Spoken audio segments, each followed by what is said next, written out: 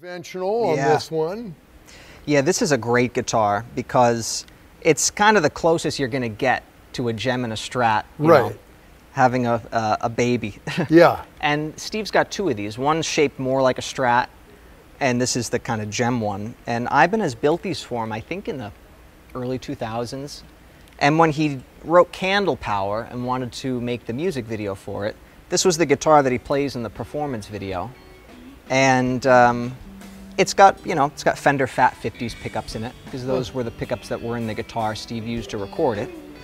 Because it's just such a Stratty vibe that he wanted. Just Strat, Strat, fourth position, that's it. Yeah. And the neck, the cool thing is that, you know, sometimes when you put single coil pickups in a guitar with 24 frets, the whole ensemble of the position of the pickups gets moved back. And they don't really sound, it doesn't sound like a Strat. Yeah. And the great thing about this guitar is it's a very standard 21 fret, pickups in the right kind of Strat location. And because of that, it sounds like a great Strat. It's a really awesome sounding guitar that's very authentic. And little spec things with this guitar. When I refretted it with the fret wire that he likes, I re-radiused the fretboard to be a little flatter, because I think it had like a 7¼ inch radius, I think. And I think I flattened it to 12. I didn't quite go to 16, which is like what the gems are. But it's... So you pulled the frets, did the whole thing. Yeah. Wow.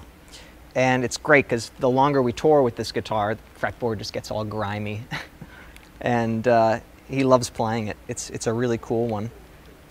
Okay, is the tone control hooked up on this one? It's hooked up on this one, yeah. I should mention this is cool. So Steve's previous tech that everyone's familiar with, Thomas. We all love Thomas. He designed this cool thing a while back, which is paper binding clips. But you kind of bend them and contort them and put Velcro on them, and they become really great pick holders.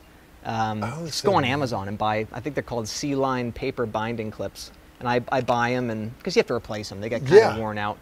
But this is great, because Steve, you know, you get hot and sweaty on stage and you drop guitar picks, and they're just there. So that's how you do it. That's how you do it. Okay.